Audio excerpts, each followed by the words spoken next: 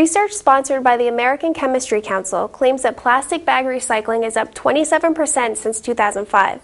Now, it's great people are recycling them, and many bags are turned into composite lumber, deck materials, or more bags. But that doesn't mean that the plastic bag problem is solved. There are still millions of plastic bags that wind up in landfills, or worse, our oceans.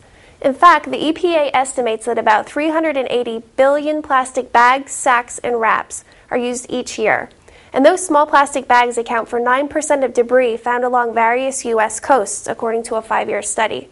And while they don't look very appetizing to us, hundreds of thousands of seabirds, turtles, and whales confuse the bags for food each year and die after eating them.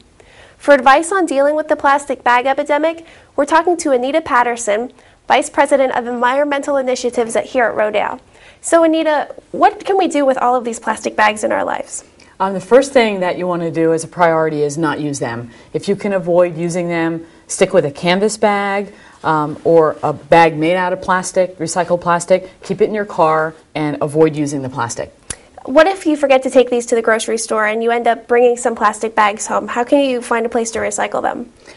There's a website that is plasticbagrecycling.org. It's a wonderful tool. Go to that website and you can actually see who the local recyclers are in your area. They're typically merchants like Target, Weiss, King's, Walmart. They'll take the bags. Okay, and should people put them out with their curbside recycling? Curbside recycling, it depends on the marketplace. If the recycler is getting a good dollar for them, they will take it. If they're not, it actually will be diverted to a landfill, so you have to be careful. Okay.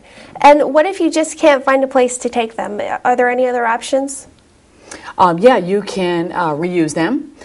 Better to reuse them once and then put them in the landfill. At least you're keeping bags from being manufactured. So there are three uses that I can think of. The first one is for packing materials. So you can actually, they're lightweight, put them in as filler, and great for eBay sales or sending things to your family.